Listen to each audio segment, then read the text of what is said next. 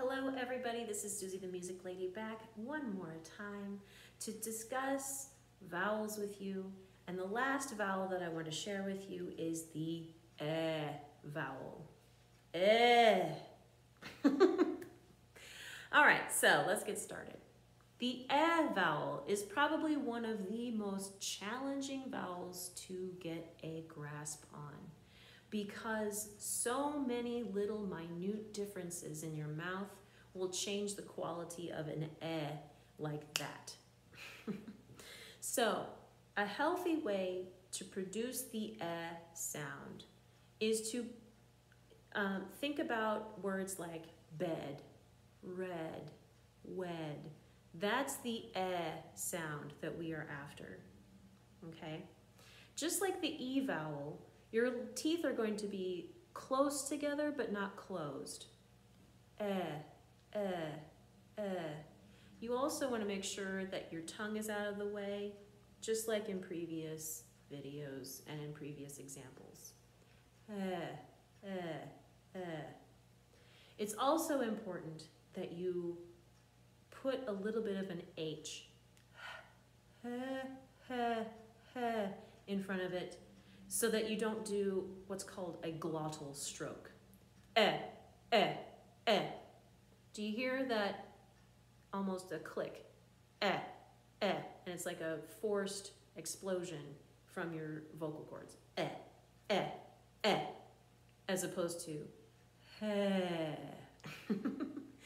All right, so let's listen to a healthy vowel.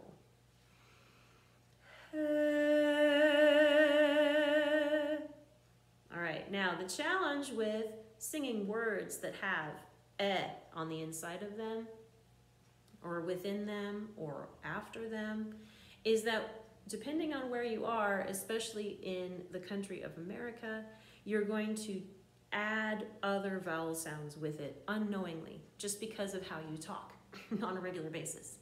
For instance, if you live in the southeast Missouri, bed probably is more like bed.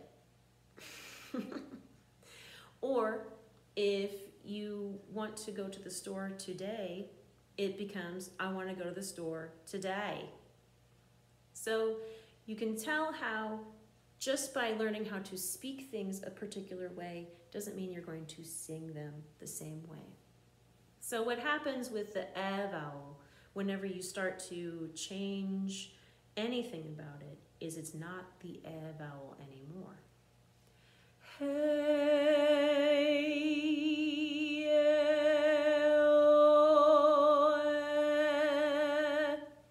Do you hear the differences? I'm sure you do. So let's sing a word. Let's sing bed and listen for how the vowel changes, or if it changes at all. Bed. Did you hear a little bit of a chew? Bed. Did you hear that? How it kind of like, It makes me think of those little toys with the tube and goes, oi, ow, oi, ow. Right? So what we want to do is we want to try to limit how much changes in the mouth whenever we're singing an vowel. So I want to make sure to limit how much I phonate whenever my mouth is changing. Bed. Oh, what did I do differently? Instead of closing my mouth to get the ed sound, instead of closing my mouth, my tongue just came up and hit the roof of my mouth. Watch. Bed. Hey, and there's not a diphthong in there. It doesn't change the vowel. So I hope that this video was helpful for you. And of course, if you have any questions, feel free to message me and I'll be glad to get back with you. Bye.